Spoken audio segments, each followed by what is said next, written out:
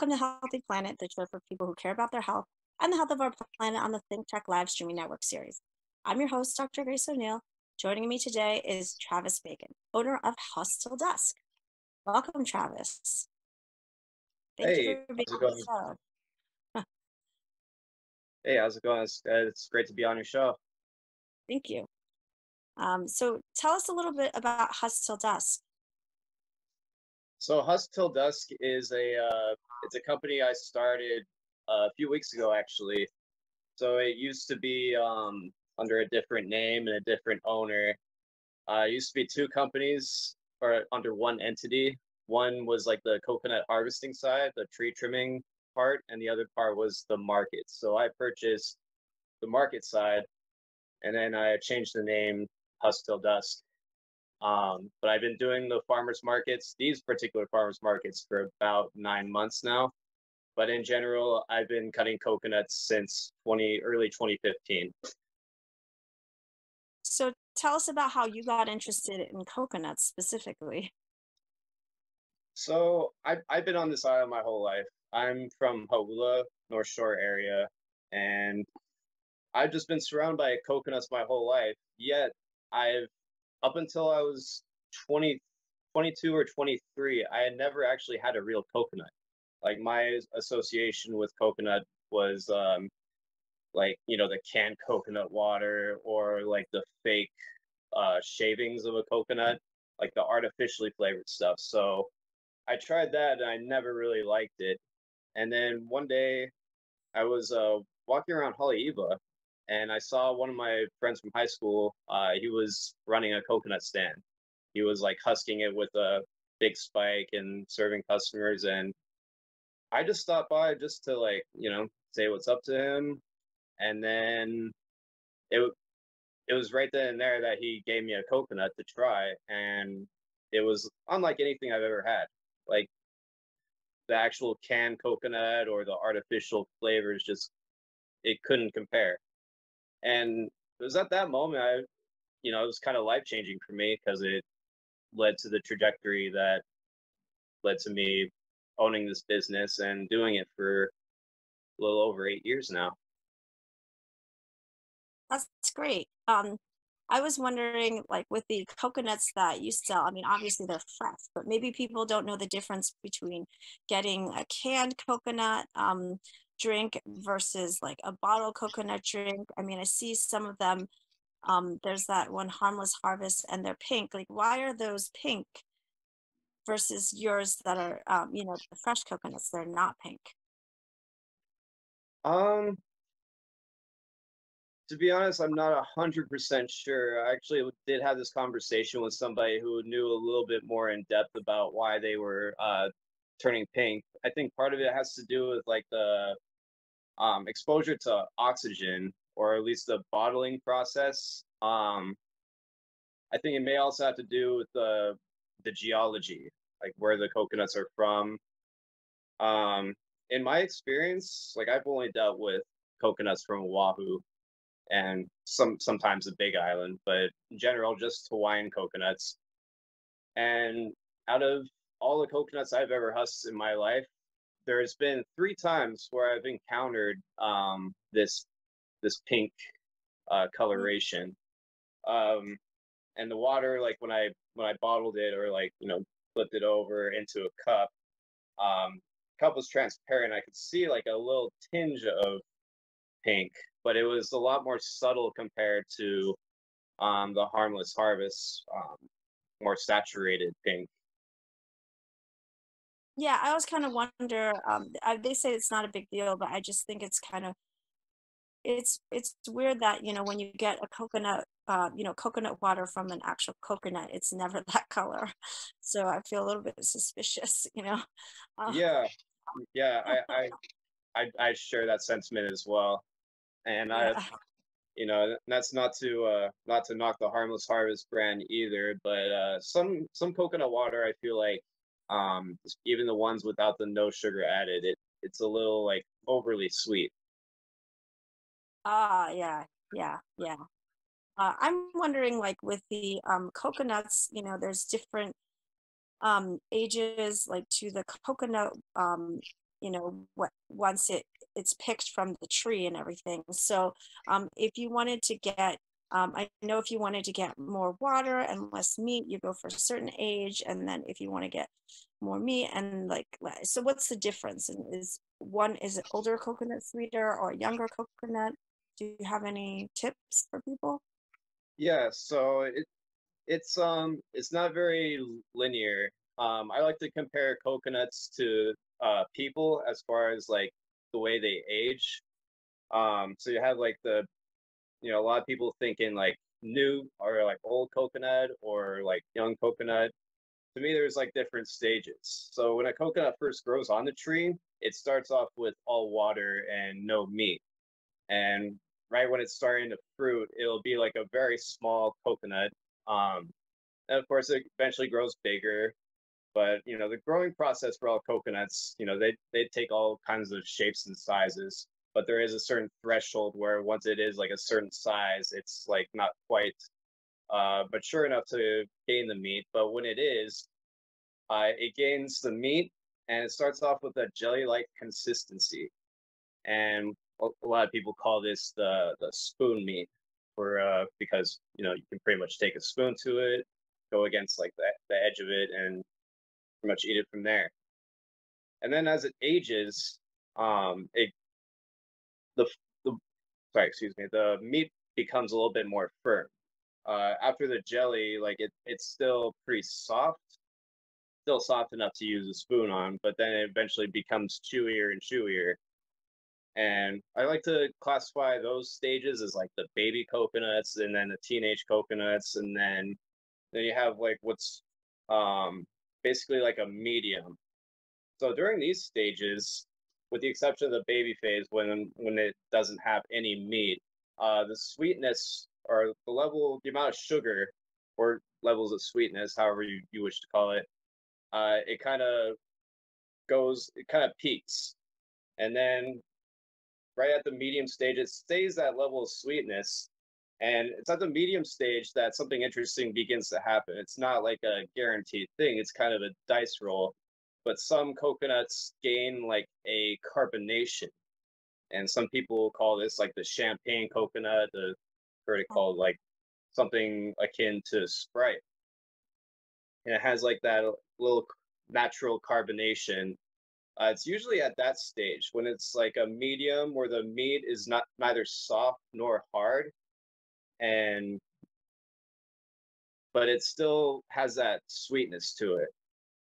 And then after that is when the meat starts to get thicker and thicker, and the water it loses. I don't know if it actually like loses electrolyte content or it's converted into antioxidants, but it does gain like more antioxidants. And this may not be the correct term, but when at past a certain stage of maturity, it kind of goes through something like fermentation. It's still you can still drink it. It just doesn't have that sweetness that coconut water is, renowned for. Um, then at the most mature stages, we have coconuts that we call shakers. And we call them that because all the other previous stages of coconuts, they're filled to the brim with water. Like there's, it's pressure, like highly pressurized. Like when I like go through it with a machete, sometimes like there'll be like a jet stream of coconut water that launches just because of the pure pressure. And we call the older coconuts, we call them shakers because they don't have this. You could take it to your ear and shake it, and you can hear the water rustle around. Those are the coconuts that I like to use for selling the meat or harvesting the meat out of it. Because there's a lot of it. So coconuts have like this balancing act. The coconuts that don't have a lot of meat will have a lot of water. The coconuts that don't have a lot of water will have a lot of meat. Yeah. So I'm wondering, once a coconut turns to like a brown, almost wooden texture, is it basically over for the coconut in terms of meat and water? You'd be surprised. So the older coconuts, once it's off the tree, it doesn't gain any more maturity. So depending on like when you harvest the coconut, the younger coconuts have a shorter shelf life. So in general, I tell people like the coconuts I sell, like they'd probably have a shelf life from like anywhere ranging between like 4 days to 2 weeks. And then the older coconuts, the ones you see at the supermarket, whether they're husked or not, those actually stay on the shelves for months and months. Um, when I was living in Washington temporarily, I worked at a grocery store, and we had coconuts on the shelves, and I happened to be working the produce section, so I'd be in charge of like quality control and whatnot. And since I already had previous experience with coconuts, I would open these ones with a hammer, and um, they're not the best kinds of coconuts for the water, but they do have the longest shelf life. Hence why they can ship internationally. Mostly, Sure. notice that, yeah, mostly from like Thailand, Vietnam, the Philippines. It's really you can't really do that with the young coconut water. Yeah. So these coconuts we have in Hawaii, where are they originally from? Are they from the South Pacific originally? Do you have any idea? As far as the Yeah. origin, Yeah, like the trees that are growing. I'm assuming the Polynesians brought them from where they were from and they were native there, but I don't know if they're native here. I mean, I don't no idea. I feel like they've kind of always been around in any tropical environment because that's Mhm. where they thrive the most, like in areas where it's basically arid or dry. It's nearly impossible to grow a coconut tree. So I think it requires like some kind of moisture that both in the soil and in the air. I know Mhm. some cultures have called um, coconut coconut water as the sky water, since it grows up in tall trees. But then you also do have like the Samoan coconuts, where or the Samoan coconut trees, where it's a short tree, and you could pretty much just like stand there and grab them yourself. They're at Mhm. they're at pretty much at eye level. And how do you know, like when you're looking at a tree, how do you know the coconut is ready to be grabbed? It's a certain Um, size you see? yeah, size is a factor, but only up to a certain point. Um, it's hard to describe in words, but there are elements of its shape that can give you an indicator of how ripe or what level its maturity is at. Mhm. So on one side where the coconut grows, you have the branch, and then the crown where the coconut kind of hangs. And then on the opposite side, you have what I call the three crowns, basically like the pointed edges. And the more pronounced these edges are, generally the more mature the coconut is. So the Oh, older coconuts will have like a more pronounced, um, it I guess pointed edges. Um, those are the same ones that when I cut, I start with by cutting those three, and then I cut around it. The crown where it grows is where I cut the flat base, so that way it can stand on a table. Um, Pretty much the whole time at the farmer's market. That machete right there is called a kukri, and right now I'm cutting the flat base, and I moved on to cutting the three prongs and all around it. That's the part where I open it up, and basically I rinse and repeat this process anywhere between 150 to 200 times per market, and this is how I make it accessible to the customer. that's great. And what farmers markets are you at so people know? We are at Kaka'ako, um, with the food trucks at the Hakuone Harbor from 8 a.m. to 12 p.m. every Saturday. And then Kailua, right across from Castle Hospital, same time, 8 a.m. to 12 p.m. So right now it's every Saturday or Sunday. I'm eventually going to do more markets and try to cover more of the island on more days. But for now, those are the days where we are present. Great. Can you show us some more pictures, Michael, that he sent us? So this is your stand at the farmer's market with the coconuts, correct? Let's see. And can go on. And this is during Christmas, you said, correct? Yeah. So this is around Christmas time. We try our best to do like little decorations for seasonal. Yeah, this is around Christmas time, and the great thing about coconuts is that they're year round, so it's not seasonal like mangoes. So do you take the coconut waste back with you? Like if someone finishes the water and they don't want the meat? Okay, so when they bring back their coconut after they're done drinking it, we crack it open for them.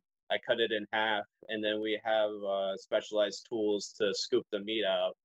But if it's something like a spoon meat, sometimes I'll even like create a spoon from the coconut husk and serve it to them like that.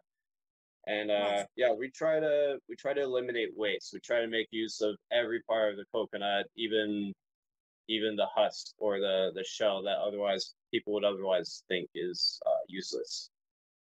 Can you explain to us what this picture is? The last picture they showed us with the truck, where you dumped off the waste. So this is one of the farms I took it to. I basically they basically asked that I just like pile it up, and we eventually like there's much more than that. We eventually like spread it out across the tarp. What this farm is going to do with it is create biochar, which is I suppose a form of charcoal. And I don't know all the ins and outs and all the science behind it, but in layman's terms, the way it was described is that it's like a form of charcoal created from the coconut shell, the part between the coconut husk and the coconut meat. And the husk is very flammable once it's dried up, so that acts as a fire starter. And what they do is they're going to contain all the refuse, and eventually the fire is going to consolidate all the matter, particularly from the coconut shell, into what is called biochar. And you have another farm too that you give some of the refuse to as well, correct? Yes, yes. So there's another farm I take it to, and I give it to somebody who grows vanilla. And this is a little different. It's actually unlike anything I've ever seen. But he has a vanilla greenhouse, and he basically like potted plants, and the vanilla roots grow around wire and other parts of the setup in order to make it most efficient. What he does with the coconut husk is he puts it around on the bottom of the plastic bins, and this allows the roots to grow around it or inside the coconut husk. So the coconut husk acts as a microclimate Hmm. because it blocks out the sunlight and absorbs the humidity, and it actually gives the vanilla plant um, more life. It provides by blocking off some of the elements that would otherwise be very difficult to block out, even in a greenhouse setting. That's great. I mean, how about if somebody, I mean, I'm assuming you have plenty of coconut waste. So if somebody wanted to keep their own husk waste, they could make cocoa coir. Is that correct? Like, would you just Oh, give it to them? absolutely. So that, Absolutely. So it also has, you can also use it for like fertilizer. mhm. I've heard of people like letting it dry out. I think letting it dry out and lose the moisture is pretty key for whatever your purposes are with it. I've heard of them letting it dry out and running it through a wood chipper to get like the strands and eventually like something close to like a powder or like sawdust. And then Yeah, yeah, yeah, apparently, yeah, yeah. yeah, apparently that's like a very nutritious for the soil fertilizer. Yeah, no, I've seen, I don't know, I've saw videos online where somebody took all the cocoa, you know, the little shreds, like the hairs, and they let it dry out. They put it in like a blender or food processor, and then they just chop into little pieces, and it becomes cocoa coir. So I thought that was pretty cool because you could grow a lot of things from cocoa coir. It's a great seed starter. So it's using like the whole part of the coconut, you know. Do you make coconut bowls? I know you said you make a spoon from the coconut. Do you also do the bowls? Because I know there's some merchants that are selling coconut bowls. I have some. That is actually something I've actually done before. So there's two different methods of husking a coconut. There's the one you saw in the previous video where you're just kind of hacking away at a machete. And then there's another way where you take something sharp, like I used to use a big spike in the ground that curves at 45-degree angles. And I basically like slam the coconut against it and it would separate the husk from the shell. And then I could just like rip it off and then going around until it's all off. What this does, it basically separates the husk from the nut entirely, so you get to see the entire thing rather than just like partial husk cut off. And from there, you can open it with something more about blunt force. So I use like the backside of the machete, and then I open it, and it almost like cracks open like a perfect half. So after scooping the meat, I used to collect these bowls and just like sand it down, make it smooth, and even cover it in resin. Mm-hmm. It's a pretty laborious process when you consider, everything that came before it in order to get it to that point. Yeah. Yeah, it's something. I think they're really cool. So Mm-hmm. the nut is more circular, whereas like the husk kind of makes it into a more cylindrical shape generally. Mm-hmm. So yeah, it's really really amazing like what Mother Nature can produce. Oh yeah, that you can make bowls from coconuts. It's phenomenal. I'm wondering if someone doesn't happen to have a machete at home or they're afraid to use a machete for fear they might cut themselves. Is there Mhm. another tool you would suggest that somebody open a coconut with? Like how can they Oh, open it with simple kitchen tools at home? oh, that's a tough one. Um, Generally something like sharp and a certain weight, like just enough weight to put force behind it. Um, Generally, when I'm like cutting coconuts at the farmers market, I will, if I do see kids around, I will advise them not to try it at home. Mhm. I've heard of people like kind of like throwing it against a rock in order to crack it open, but that's pretty inefficient. Because when a coconut falls from a tree or is like thrown against something, once it cracks internally, like the water starts leaking out. Generally, it's just it can be very dangerous. Um, Mhm. I During my early years, I definitely had like a few cuts here and there, and it's I would say just find somebody who knows what they're doing with the machete. Yeah. It's something that it can be a pretty dangerous process. So I would not recommend it to somebody who doesn't, have at least some experience or know what they're doing with the coconut. That's particularly why I believe that it contributes to why it's such a desired and valuable substance. Is Mhm. that the coconuts are everywhere, but in order to harvest what's inside of it, you have to put in work. And So with the coconuts, I suppose like you wanted to sprout your own coconut. Any advice on that? um, Your own little I'm tree? actually in the process of doing that myself. I would say like get a really old coconut, like the shakers, Mhm. and they kind of germinate on their own. You just put it in like moist, mainly like kind of like a swamp like mixture of like water and grass. You don't even have to put it like under soil. You just let it germinate from there, and eventually it'll sprout.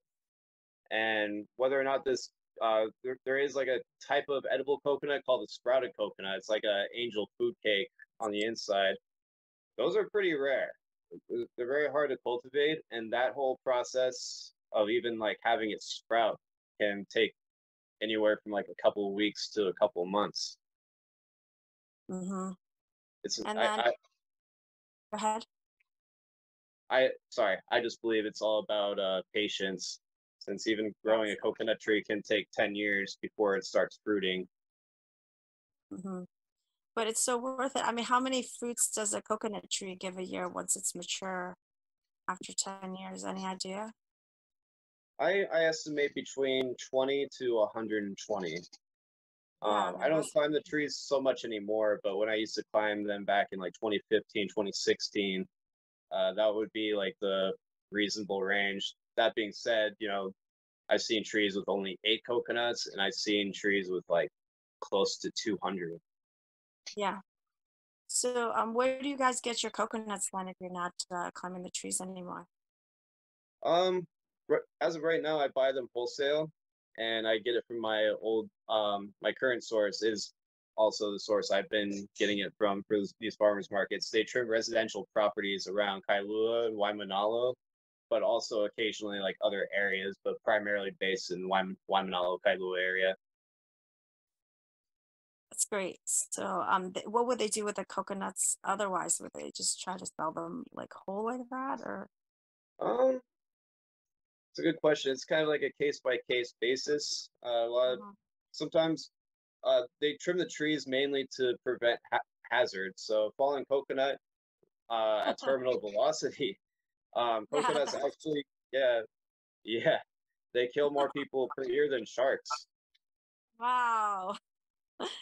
That's for all the shark haters out there.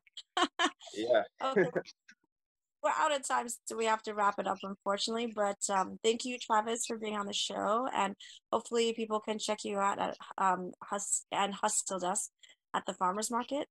I'm Dr. Grace O'Neil. This is Healthy Planet on the ThinkTech live streaming network series. We've been talking with Travis Bacon, owner of Husk Till Dusk.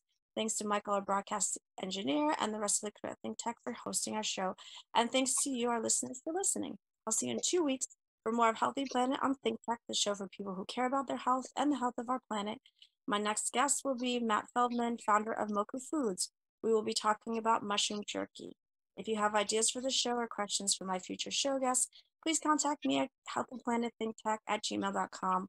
Check out my website at graceinhawaii.com or Instagram at gracefullliving365 for more information on my projects, including future show guests. I'm Dr. Grace O'Neil. Aloha, everyone.